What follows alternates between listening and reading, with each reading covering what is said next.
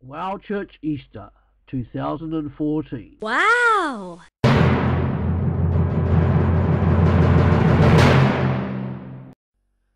Luke chapter 9 verse 51 tells us that Jesus set his face towards Jerusalem.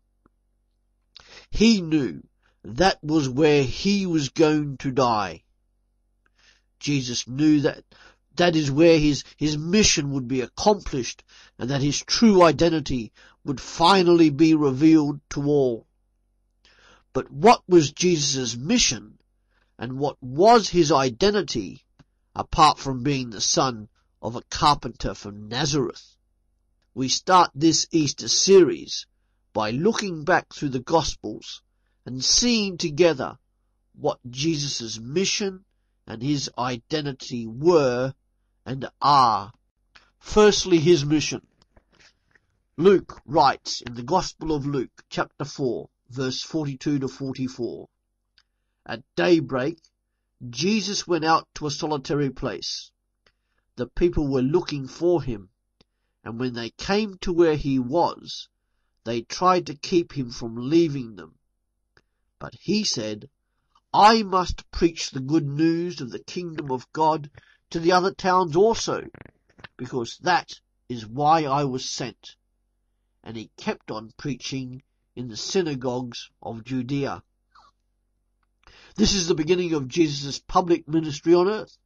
These verses at the end of Luke chapter 4 tell us that his mission is to preach God's kingdom.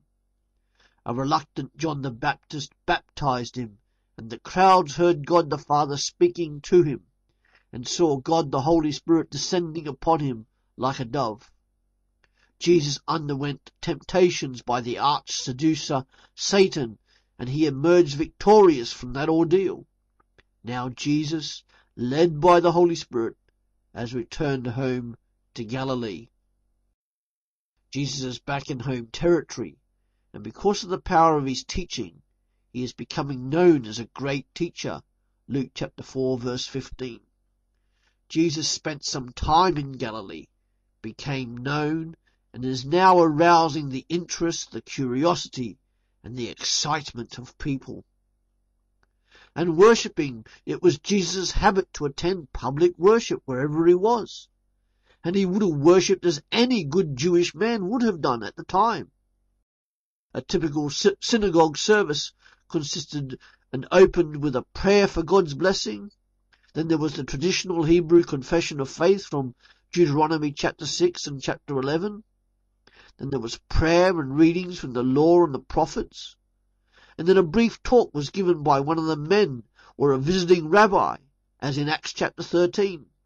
And finally there was the benediction, or prayer. Because of his growing renown as a teacher, it is no surprise that he should be asked to read the scriptures and give a short teaching session regarding it.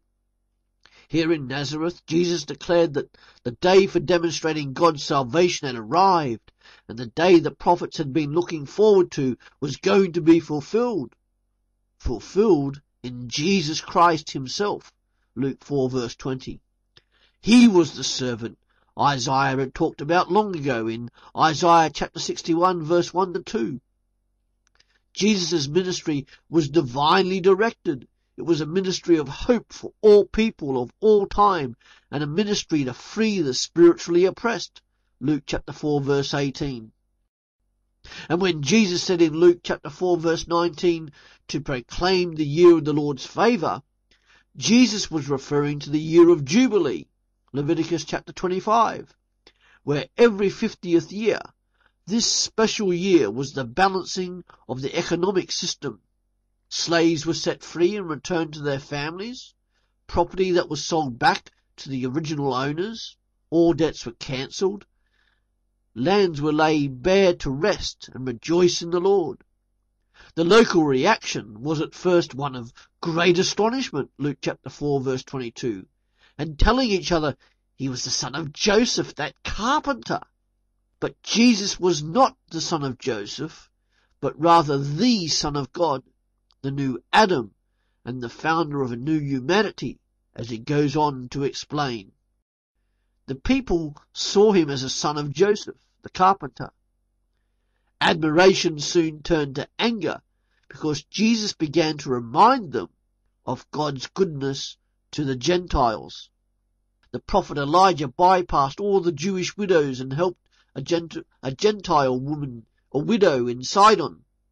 And Elisha healed a Gentile leper from Syria.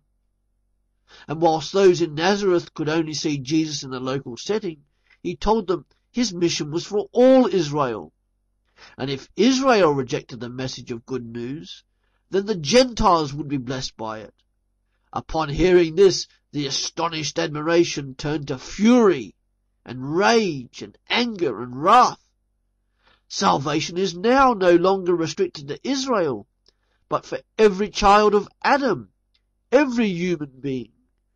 Jesus' mission was not to be Israel's saviour alone, but the world's saviour.